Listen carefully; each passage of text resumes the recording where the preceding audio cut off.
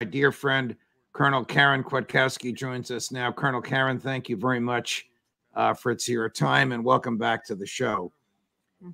In the past 2 or 3 weeks, Congress has done some rather unusual things. It censured a member of the House of Representatives for singing a song, and it condemned an undefined concept of anti-Semitism, very, very minor dissents in both. In fact, the anti-Semitism condemnation only had one dissent, the very courageous and Constitution-embracing Congressman Thomas Massie of Kentucky. You have written a piece at LouRockwell.com that eviscerates what Congress did.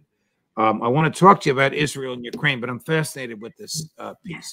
What business is it of the government defining terms and condemning them? The government produces more hatred than any other entity on the planet.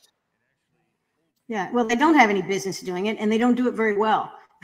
So clearly, it's kind of, I guess, virtue signaling. Who are they signaling it to? I don't know. I kind of suspect who it's being directed at. It's a huge waste of government time, and I didn't put it in the article, but you think about all the other things that Congress might be dealing with right now, and what they spend the time on the most idiotic things, which again they shouldn't be doing. So when Congress uses a phrase like anti-Semitism and doesn't define it, and forgets that the Arab people are Semites, and most of the Israelis are Ashkenazi and not Semites, this is a little bit of hair splitting, but they started it. We didn't. What purpose is served by Congress putting its thumb on the scale of the use of words in public? This is the same Congress that condemned college presidents for not speaking out on college campuses. I didn't think Congress is in a position to tell people that they have to speak. The right to silence is guaranteed by the First Amendment as well. Yeah, no, absolutely. They apparently don't look at the Constitution very closely. They could just stop at the first, or they don't pay attention to it at all. But I think with what they did with this defining anti-Semitism in a certain way and really conflating anti-Zionism and anti-Semitism as if they are the same, it really makes them look bad, first off, because anybody with half a brain who has done any research at all understands that the Congress is wrong in what they have put in their proclamation. But they are sending a message to the American people, of course, that you can't say anything, you're going to get in trouble. But they're also bending the knee to their pro-Zionist funders of their campaigns. Please don't run a primary candidate against me. I'm as loyal to you, Mr. Donor, as I've ever been, and even more so. And see, here's my language, and I wouldn't dare vote against it. And of course, only one, as you pointed out, Congressman Thomas Massie did vote against it. So clearly, the Congress is pretty well controlled. And the question is, who's it controlled by? Because it's supposed to be controlled by the people, but it doesn't look like it is. And this is this particular proclamation had all the characteristics of a typical congressional product, which does not serve the American people at all. Does the Congress bother to define anti-Semitism, or to members of Congress, does that mean anybody that disagrees with the Netanyahu government? Well, I mean, it does mean that, because Zionism is a political construct. The president or the prime minister, the government of Israel, is a Zionist government. That's the whole kind of how it works. And we aren't allowed to criticize that government, which is actually pretty concerning, because I think many in Congress see that government as just like our government. And apparently we're probably, I may be reading too much into this, but I don't think we're supposed to criticize our government either. I think maybe they're sending us that little message, but we'll see. Well, I mean, the whole purpose of the First Amendment is to keep the government out of the business of speech. So for the government to point its finger at the presidents of Ivy League schools, how dare you allow this demonstration on campus and not resist it? Who the hell is the government to tell the head of a private university how she should be dealing with a demonstration on campus. She can use words. She can use indifference. She can use silence. She doesn't have to tailor her words to please the government. She doesn't have to answer questions from the government about what words she uses. I mean, whatever became of the freedom of speech? Yeah, we don't have any. And I think, you know, what could have, you can imagine the Congress reacting to their anger, particular anger about these 3 college presidents, and they didn't like what they said or what they tolerated or whatever. I could see individual congressmen or senators standing up and using their 5 minutes or however long they have and really lambasting them. And I'm sure they've done some of that, and really standing up for something that they personally believe in.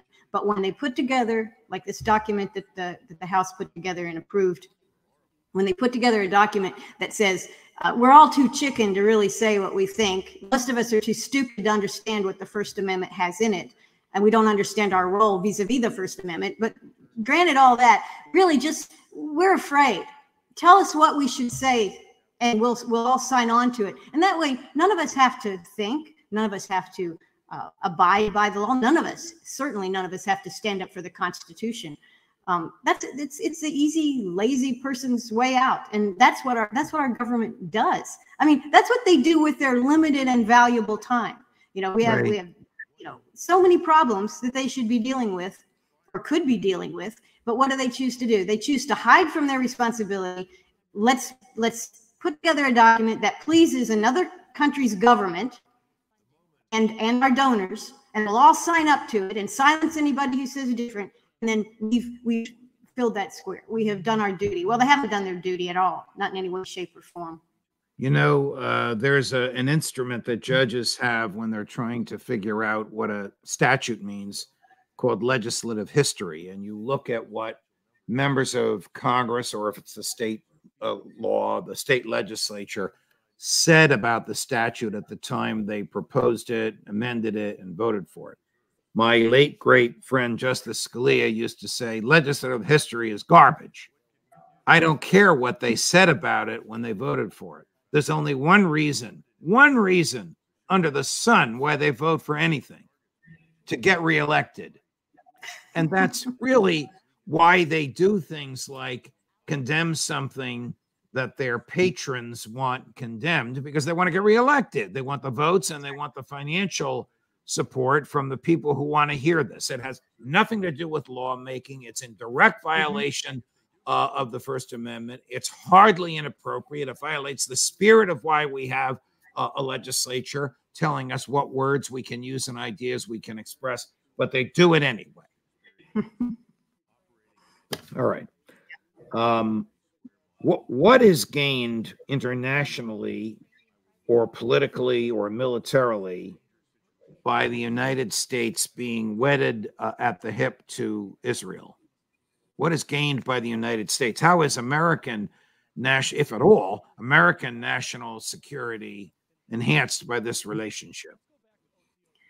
Well, I think there's reasons that they say that it is, but in my lifetime, in looking at the relationship and how it has worked out for us in a number of ways in the past 35 years, it seems like it doesn't help us at all. And that's why I think people question it, because, you know, we have this idea, or we hear it from the government, that it's democracy. It's a democracy in the middle of the Middle East. It's our little vanguard state that protects something from terrible things happening. But in fact, we trade and we manipulate governments all over the Middle East. The one we can't manipulate as well as maybe the American people might want to is the government of Israel. They, in fact, manipulate our government. So I don't see where that's an advantage.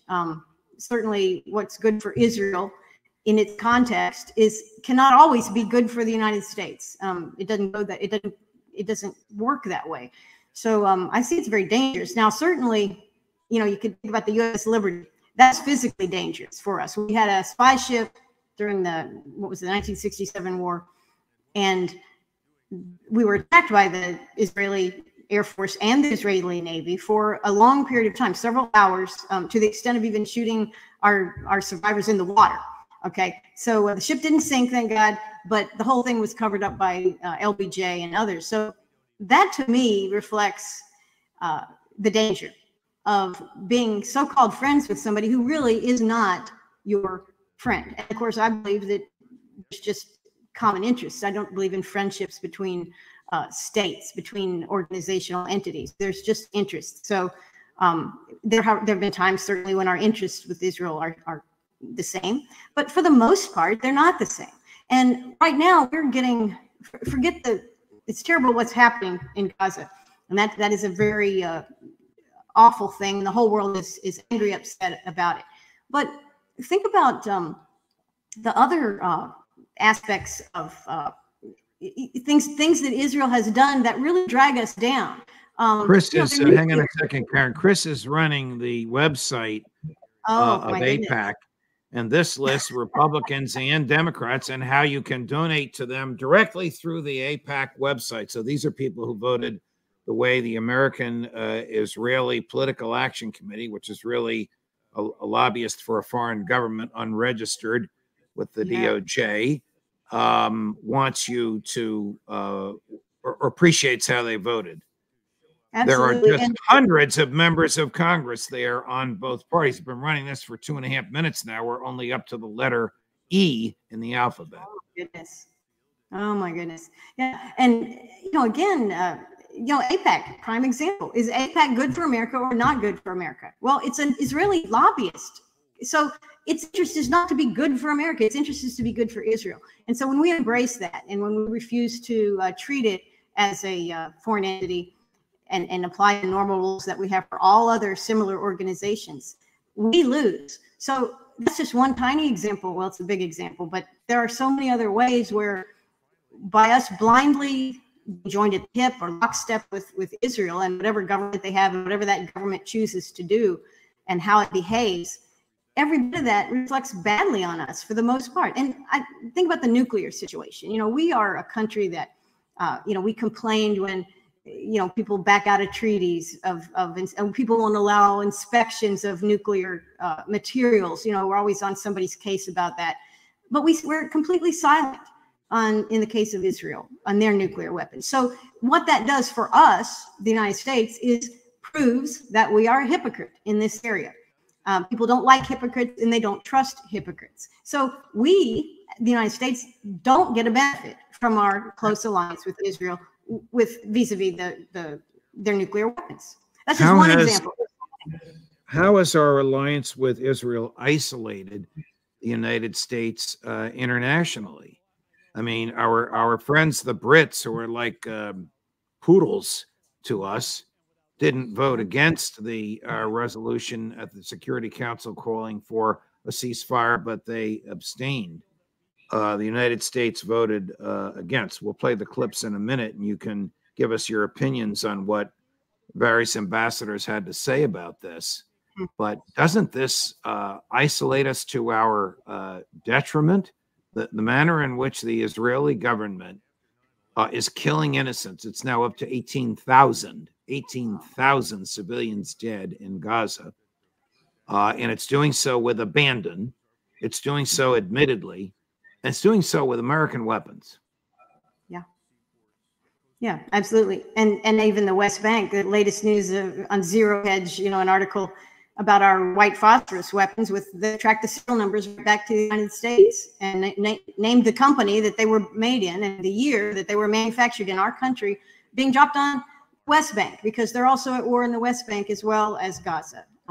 So yeah, well, using phosphorus is by definition a war crime because it's a chemical weapon. So phosphorus made in the United States, authorized by the United States government, sold to the Israeli government, paid for by the United States government, used by the Netanyahu regime on civilians. It's a definition of a war crime. Absolutely. And, our veto, which would be interesting to see what people are saying about that. But we have no credibility globally. To the extent that we had some prior to October 7th, we certainly have lost and squandered whatever was left. We are the ultimate international hypocrite. Chris, play the two clips. So, Karen, the first clip is Robert Wood, whom I didn't know until I saw this clip. He's the deputy U.S. ambassador to the UN, who obviously did what the State Department told him to do, giving a 1 or 2 line defense. And then there's a very interesting set of observations from a Middle Eastern prime minister and 2 foreign ministers who were in D.C. at the time this happened, and they responded immediately and extemporaneously. We'll play both clips for you now. Although the United States strongly supports a durable peace in which both Israelis and Palestinians can live in peace and security, we do not support this resolution's call for an unsustainable ceasefire that will only plant the seeds for the next war. We believe there is a moral obligation toward the international community to stop the killing of the Palestinian civilians. And it's the first time, at least in my lifetime, that I have seen that calling for a ceasefire became a controversial issue. I'm not sure how deep is the understanding here of what's happening on the ground in Gaza. I mean, this war has broken every record. Largest number of journalists killed, largest number of hospitals destroyed, largest number of medics killed, largest number of UN employees killed. Our message has been very clear. There needs to be an immediate ceasefire, there needs to be a cessation of hostilities, and we need to have immediate access for humanitarian aid. It is not acceptable. So the ceasefire was vetoed under the UN rules. You know, any one of the permanent members of the Security Council, of which the U.S. is one, can veto it.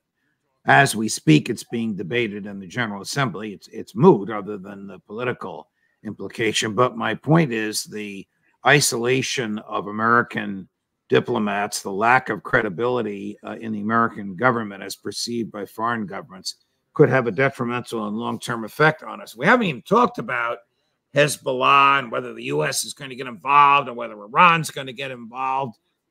Joe Biden is threatening U.S. troops in Ukraine, not in Israel. I'm just talking about the diplomatic detriment to America's complicity in war crimes, Karen. Yeah, I mean, that's what we're seeing on the grand stage. And I think, I mean, I wonder how these diplomats sleep at night with by being willing to speak the lies of our government or the excuses for the position that our government has. And it's, you know, the best thing they could come up with is we don't want to have a ceasefire because that will plant the seeds for the next war. Are they insane? Because what they're doing is planting the seeds for a world war. And apparently that we're okay with that. Apparently our State Department, our UN ambassadors are just fine with that. It's really shocking, the disconnect and then the lack of morality that we're seeing in our own representatives. Switching gears to Ukraine, as we speak, President Zelensky is on Capitol Hill. He's in the Capitol building. This is just a few minutes ago, Karen. President Zelensky with Senator Chuck Schumer, Democratic leader in the Senate, and Senator Mitch McConnell, Republican leader in the Senate. So you have the two leaders of the two parties in the Senate, both lockstep. Funny, they're walking in lockstep, but I mean, they're political lockstep with the president wanting to give $68 billion with a B to Ukraine. Most of the world recognizes that Ukraine has lost the war, that the government is collapsing, that elections have been canceled, that the border has been sealed so people can't leave to avoid the draft. And yet Biden and company want to give $68 billion to him. Do you think that the neocons have recognized that this was one of their more colossal blunders and they've lost? Well, I do think that the I mean, even the Atlantic Council, which is a neoconservative think tank, has been saying that it is not that it's a loss. It is not. Ukraine is a nation now, has new borders. They are smaller. That the country is impoverished and is broken, and the war needs to end so they can rebuild. That's the neocon word now. But I think to think that the neocons, as a small group, or as individual human beings who believe in what they do and what they advocate, I think they they're never wrong. They always see the plus in this, and they will go to their graves saying that every penny we spent in Ukraine was wonderful because it harmed Russia. It was an expansion against the evil Russians who want to come all the way to, I don't know, France or Spain, wherever it is they think the Russians want to come to. And so they're not going to say they're sorry. They never say they're sorry. They never say they're wrong. And it's actually, if it wasn't so, sociopathic, it would be admirable how firm they are in their beliefs. But yeah, they're not gonna say it. They'll spin it a different way. And I actually don't think, I haven't heard neocons strongly advocating for this 68 billion to be approved for Ukraine. I think that they, to a person, they have recognized that money should probably be given to either Israel or to their next project. Your next project after Israel will probably be Taiwan. I want you to listen to two statements from President Biden. One is last July 13th, and one is last week, December 6th. And the first one, he said, Putin has lost in Ukraine. And the second one, he says, well, if Putin wins in Ukraine, we might end up fighting the Russians. This is absurd, but this is the president of the United States. Watch the issue of whether or not this is going to keep Putin from continuing to fight. The answer is Putin's already lost the war. Putin has a real problem. How does he move from here? What does he do? And so the idea that there's going to be what vehicle is used, he could end the war tomorrow. He could just say, I'm out. But what agreement is ultimately reached depends upon Putin and what he decides to do. But there is no possibility of him winning the war in Ukraine. He's already lost that war. Extreme Republicans are playing chicken with our national security, holding Ukraine's funding hostage to their extreme partisan border policies. If Putin takes Ukraine, he won't stop there. It's important to see the long run here. He's going to keep going. He's made that pretty clear. If Putin attacks a NATO ally, then we'll have something that we don't seek and that we don't have today. American troops fighting Russian troops. American troops fighting Russian troops if he moves into other parts of NATO. Okay, Mr. President, which is it? Did he lose already, or is there a possibility he can win? And where did you get the idea that he wants to attack other countries? He just wants NATO out of Ukraine, like we would want Chinese missiles out of Mexico. Get that feeling, Mr. President? Yeah. Yeah, it's pretty crazy that the intel people and even his own advisors can't read what's in the open media and read the words that Putin has said and look at. We have 21 months of war experience. Why don't we look and see if has Putin been telling the truth about his objective or has he not? Has he been consistent about what he says about his objectives or not? There's your source of information. This is what the rest of the world is looking at. They're not trusting Putin. But if you hear, Putin's not keeping secrets here. He said exactly what the problem was. He said he didn't want to do this, but he had to because NATO was coming to Ukraine, and that was a red line, which everyone knew, including our own people who said it. It's been publicly stated by our State Department. Yeah, that was a red line. We knew that. So this is not a mysterious problem. Who is feeding our insane president his words? Because it's obviously he's not functioning mentally, and he's repeating stuff that he's being told. None of it makes any sense. Again, fits right in with the total lack of credibility that we see in our country in a wide area, not just Ukraine, but our own president is incompetent. There's President Putin in the West Bank. Look at this. One of the honor guard's caps comes off. And a very confident, and gracious Vladimir Putin picks the cap up. There it is again. We'll show you a clip of President Putin caught unawares at a cocktail party. Compare that. You'll see it in a second, Karen. I have to read the subtitles. Compare the President Putin you're about to see to the President Biden that we just saw. Our defense plants are working more and more completely. Our industry is gaining momentum. We've started producing several times more. I know that we still don't have enough, but Ukraine is running out of weapons. They don't have their own foundations. When you don't have your own foundations, you don't have your own ideology, you don't have your own industry, you don't have your own money.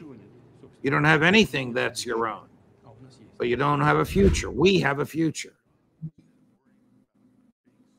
Quite a difference between Vladimir and Joe. I'll give you the last word on all this, Karen.